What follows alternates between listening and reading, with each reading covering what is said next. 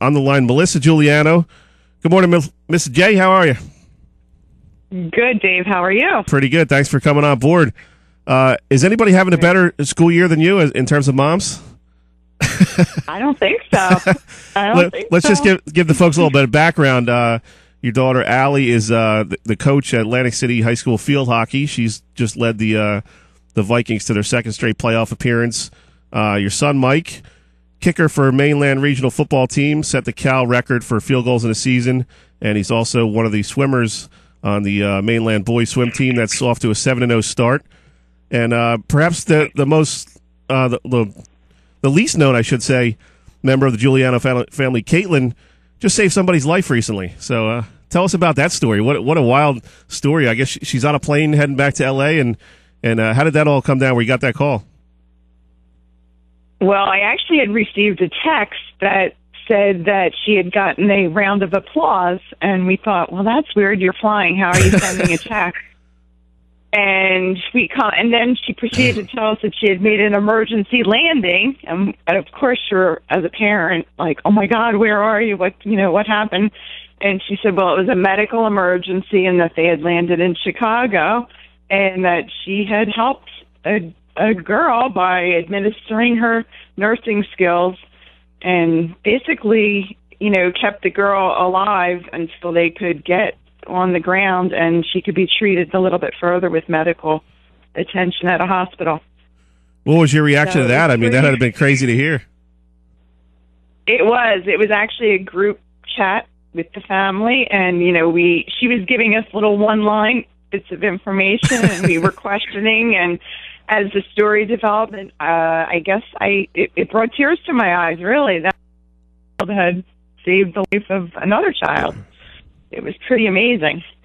Give us a little bit of background on Caitlin. I know a lot of people here around here in terms of the sports scene are familiar with Allie's work with Atlantic City Field Hockey. They're familiar with Mike's career as a football player and swimmer. Tell us a little bit more about Caitlin. I don't think anybody really knows too much about her. Well, Caitlin, she attended Mainland as well, and she ran cross country all 4 years. So I've done a little bit of every sport. She was a cross-country captain when she was a senior. She did very well with cross-country. I think they won the Atlantic County Championship, and she played some basketball at Mainland and ran some track. So she was an athlete as well. What was your reaction as a mom when you get that text, and all that information comes out about her? Really, her and another woman who had some medical training. And this was a story reported by, I want to give credit here, the Current, I believe Susan Marino was the reporter? Yes. And so really cool story. Check that out, shorenewstoday.com. Great story about Caitlin and what she did on that plane. I guess not really a surprise to you knowing her, and did you think she would be the kind of person that would jump in a situation like that? I was not surprised. When she said it was a medical, I knew exactly why she had gotten the round of applause. She's a very funny girl, very entertaining. She has the one-liners, knows when to throw the punchline, and we thought, oh, she's joking around again. But when the story really developed, I knew, and she said it was medical, I knew that was why she had gotten the round of applause. So it was pretty exciting. I'm very excited for her. It was nice to have her home. And today is actually her 25th birthday.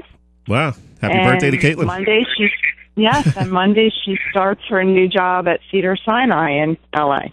So she'll be in a medical ICU unit. So she's very excited to start this new little challenge. Now, I guess part of the story was her original flight was not supposed to be that flight, correct? Correct. She was supposed to go back to L.A. on Monday because she would have been, continuing her job and going to work on Tuesday. But then this new job developed, and she thought, wow, now I have a few extra days. So we extended the flight to Wednesday. And, things unravel. It was kind of a fateful trip in many ways. What was her reaction? Did she kind of downplay her involvement in it? No, not at all. I don't think she knew that she was instrumental there. I mean, she actually had seen a father, I believe, carrying the daughter, and she offered her assistance.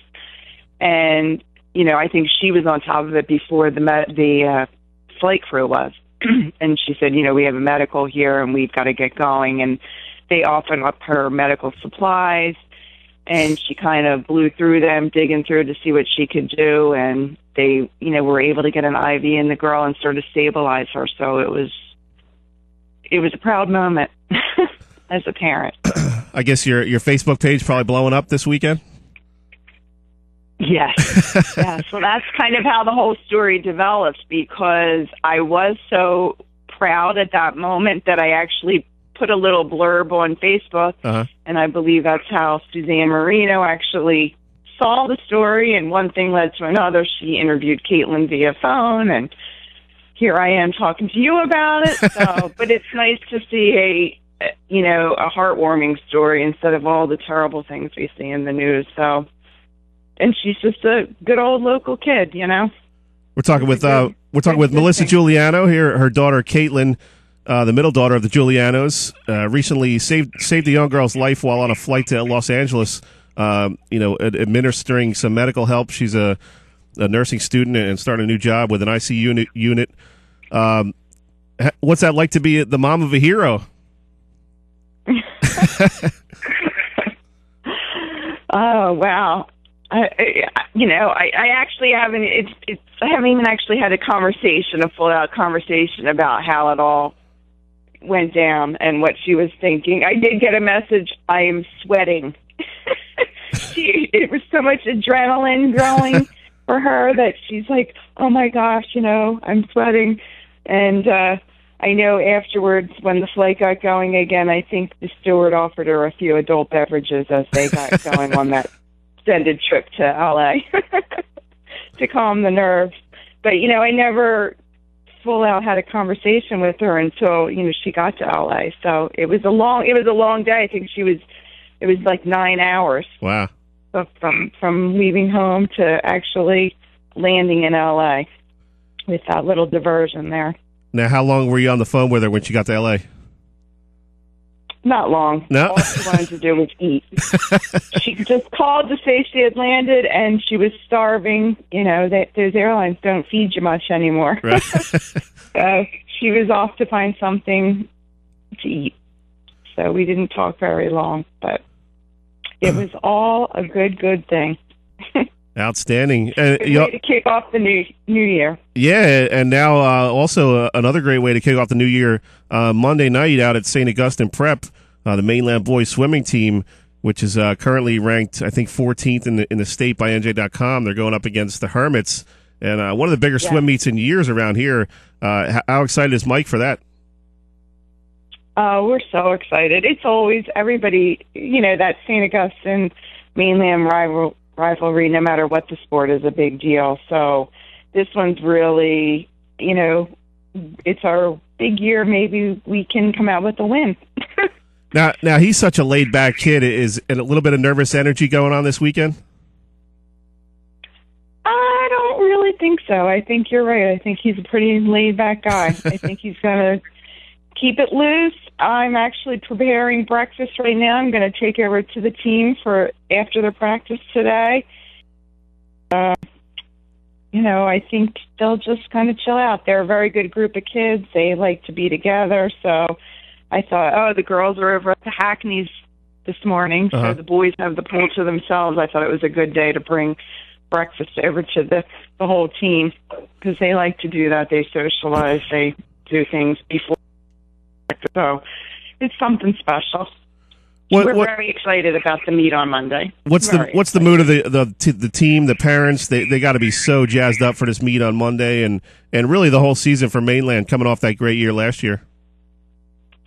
Yes, I think everybody, it was something that they marked on their calendars. I heard about January 11th back at the start of the season. So, and then the way things have been developing with the record breaking.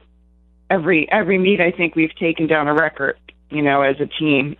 Individually, there's so many great kids. So But, it takes a whole team to win it. It's not just that first lane that's going to be important. It's going to be the B and the C lane as well. That's the secret, I think, the depth of our team. If we're going to come out and win, that's the way we got to do it. Now, before I let you go, what was your husband's reaction to Caitlin's heroics on the plane there, helping save that young girl's life? Oh, we were all the same. We had a group conversation. I think Allie was in the conversation. I'm not sure where Michael was at the time. And we were like, oh, my gosh, you're a hero. That's all you can say. And, you're thankful that she was there and it was at the right time. And I know how grateful that parent must have been, because I can only imagine, had it been myself in that plane with my kids when they were younger. I used to travel by myself with them. I can't imagine. So, you're always grateful for those situations. And they have someone there, a helping hand.